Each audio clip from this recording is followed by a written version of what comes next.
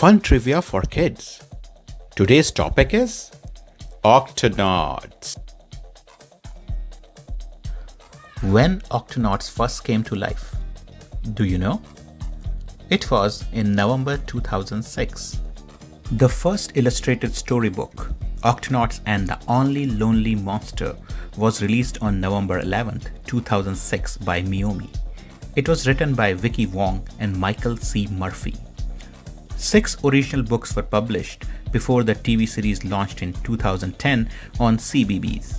Since then, the Octonauts had 100+ episodes, many specials, 3 movies, and a spin-off series, Above and Beyond, launched. There are also Octonauts Roller Coaster Adventure and a traveling show called Octonauts Live.